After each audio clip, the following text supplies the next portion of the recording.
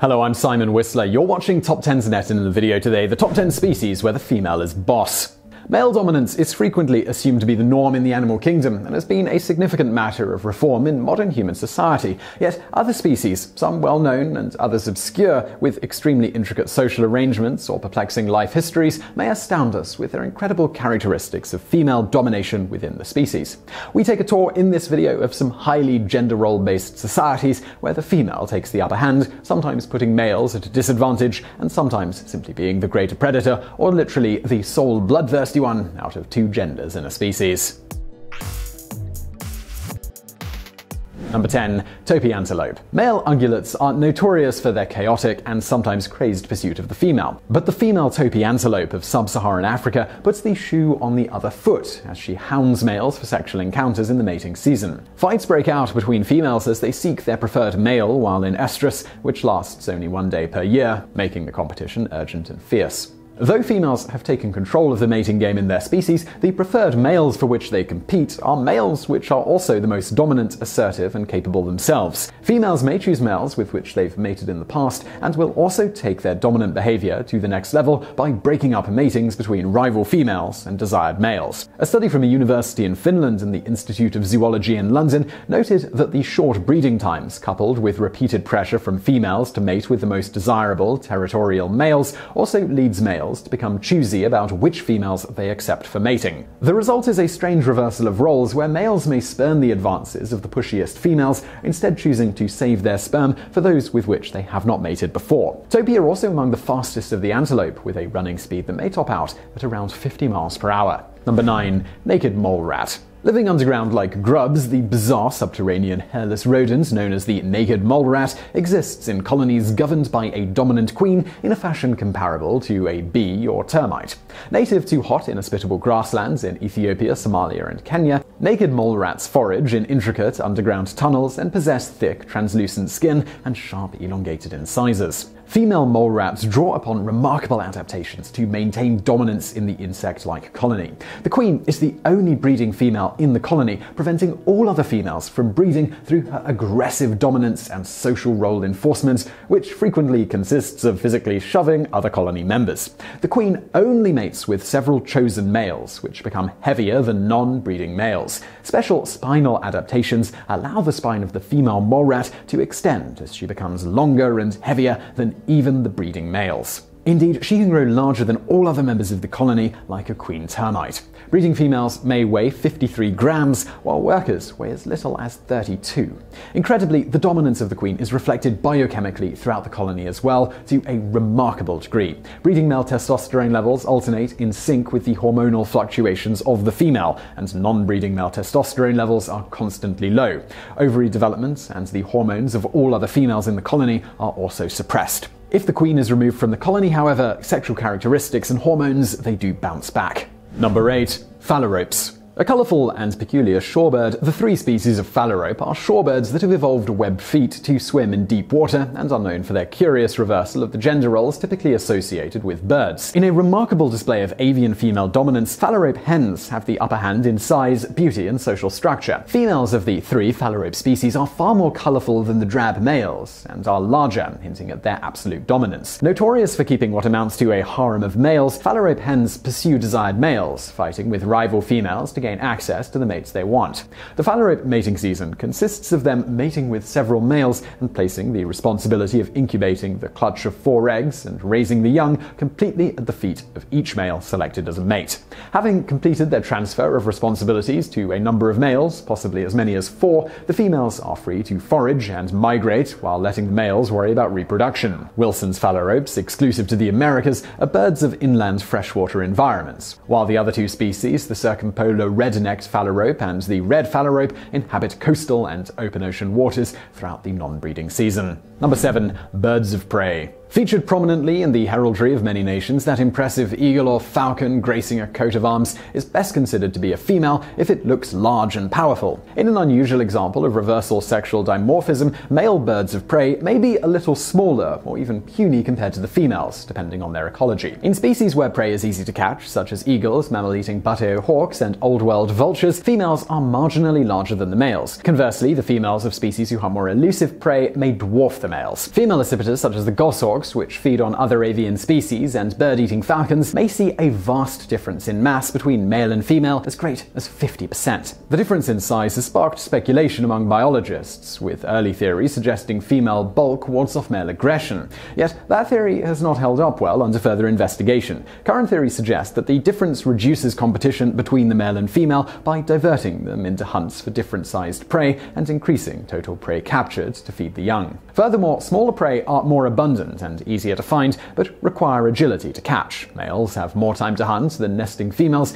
and may have evolved a smaller build to capture abundant but agile prey, while the larger build of the females may assist in incubation. Of course, this allows her to take down larger and more impressive and dangerous prey than the males when she hunts.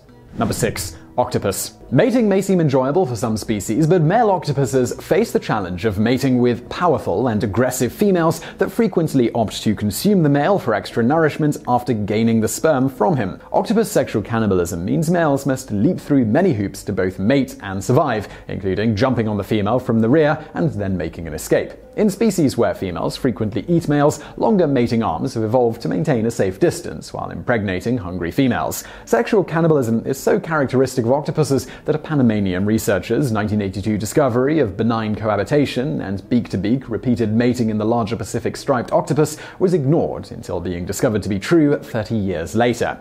In addition to cannibalism, sheer dimorphism among octopus sexes can be extraordinarily in favor of the female. In the most extreme example, that of the open ocean-going argonauts or paper nautiluses, males are under 1 inch in length, whereas females reach nearly 4 inches in length in an extraordinary case of sexual dimorphism. Physical mating between female argonaut and the corticized male does not actually take place. Instead, the male releases a specifically adapted tentacle which swims off on its own and delivers the sperm into the giant female. Upon fertilization, the female secretes a material, building up a huge shell used as an egg case. This partially fills with air and creates the appearance of a nautilus or an extinct ammonite. Number 5. Mosquito. We may associate the male animal with aggression and predation, yet in what are among the most banal, yet not commonly understood natural enemies of mankind, the mosquitoes, only females are the blood-sucking agents of attack. Not actually bugs, but instead a member of the threadhorns, a group of long-bodied flies. Mosquitoes, whose name means little fly in Spanish, have a well-earned bad reputation among humans. Technically known as ectoparasites as a result of their unpleasant and sometimes deadly disease-vectoring behavior,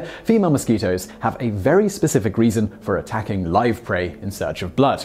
The reason for the gender separation between vampire and non-vampire mosquitoes actually has to do with the great nutritional value of blood in equipping the female to reproduce. Male mosquitoes do not harvest blood, but instead feed on plant juices like nectar in order to obtain sugar. Females feed on plant juices as well, but require blood as a means to gain protein in order to make eggs. Having obtained a rich source of proteins, amino acids, and blood cell constituents, female mosquitoes are well equipped to transform their gain into a healthy batch of eggs. Those eggs will hatch into aquatic mosquito larvae, which give back to the ecosystem as an important element of the aquatic food web, while adult mosquitoes feed many birds. Number 4. Orca. Not actually a whale, but the world's most powerful and deadly dolphin species, the killer whale, or orca, patrols the oceans for prey in wolf-pack-like groups called pods. It may come as a surprise that orca pods are led by matriarchal females who make an immense contribution to the knowledge economy that defines orca survival. With their complex cultural, behavioral, and informational networks, orca require familiarity with the environment and expert guidance to track their food across vast distances and to rear their young. According to findings published in Current Biology, female orcas stop bearing young at around 40 years of age but can live 90 years. In those latter years, female orcas that have exceeded 35 years of age are more likely to lead the pack than either younger females or male orcas. At the same time, leadership by older females increased in frequency in years that the salmon supply was short in the Puget Sound study area. While the implications of the research are subject to debate, the findings suggest that the presence of older female leaders provides valuable assistance in finding prey and delivering environmental and ecological knowledge to the pod as they hunt. A 2002 study indicated that the presence of older female orcas increased the survival rates of young whales in the pod, noting that orcas have the longest post-reproductive lifespan in the animal kingdom, excluding humans. Number 3. Spotted hyena. The most powerful bite of all mammals is that of the spotted hyena, and in this species the female is the larger, stronger, and dominant gender. Characteristic of sub-Saharan Africa, the spotted hyena is the largest hyena species and an accomplished hunter that will even eat the bones after a successful kill. Related more closely to felines than the dog family it so closely resembles, the spotted hyena is also a dramatic example of female dominance in a mammal species. Significant physical and social structure-based adaptations position female spotted hyenas as high-ranking ladies in their groups, which are known as clans. With as many as 100 hyenas in a clan, social groupings are run by dominant females in a gender-defined society tilted so strongly in the favor of females that even an adult male newcomer ranks below cubs belonging to even a low-ranking female. Yet it is the physiology of the female spotted hyena that is most shocking. The clitoris of the female spotted hyena is greatly elongated and has evolved into a pseudopenis. Indeed, it looks almost exactly like the penis of a male mammal. In fact, the female's genitalia is capable of an erection and possesses penile spines. Unique among all female mammals in lacking an external vaginal opening, the female spotted hyena remarkably urinates, copulates, and gives birth through this pseudopenis. Number 2. Praying mantis. Prized as a hunter of garden pests and kept as a pet or subject of scientific fascination, the praying mantis is alien-like in appearance and has an equally unearthly breeding system. By allowing females to eat them as prey after mating, certain male praying mantis species, such as the Chinese mantis, contribute to the reproductive capability of the female. Female fecundity is increased when the size of prey taken is increased, and evidently a male mantis serves as a useful source of large prey. A study published by the Royal Society found that 63% of the diet of the female Chinese mantis during the breeding season may consist of sexually cannibalized males. Investigation revealed that egg production rates in the female Chinese mantis increased by 50 eggs for each male cannibalized after mating, creating a pure reproductive advantage for the female. The situation seems to be an entirely losing proposition for the male, but in fact it is often not. Mating opportunities for males vary in frequency, and when the chance of encountering another female is low, below 20%, the male mantis actually gains through the ability to father 50.9 more offspring in the case of the Chinese mantis if he lets himself be consumed. Radioisotope tests clearly showed how the male leaves a legacy of amino acids and other nutrients in the form of extra eggs and female reproductive tissue nourishment once consumed. Number 1. Dwarf mongoose. Admired for their ability to bring down snakes, members of the mongoose family are well-liked carnivores with a weasel-like appearance. One of the smallest members of the mongoose family, the dwarf mongoose from sub-Saharan Africa, is known for organizing into female-run social groups of around 12 to 15 members. These groups have some rather surprising rules and regulations. The smallest native carnivore of the African continent, the pygmy mongoose groups, are headed up by an alpha female who holds the sole breeding rights among all the females in her colony. Other females are not permitted to breed, but may assist in raising the young born to the dominant female mongoose. If other females do in fact breed, their young may be killed, maintaining the social hierarchy. The dwarf mongoose social structure does accommodate the role of alpha male, appointed as a guard in charge of territorial defense and acting as a sentinel. However, his role is a rank below that of the alpha female, who oversees all. Despite their diminutive build, the dwarf mongoose colony may occupy a territory of up to 75 acres in size, from which they glean a wide diversity of prey, from birds and insects to snakes and lizards. So I really hope you found that video interesting. If you did, please do hit that thumbs up button below, and don't forget to subscribe for brand new videos just like this every day of the week. Also check out some videos from the archives over there on the right, and as always, thank you for watching.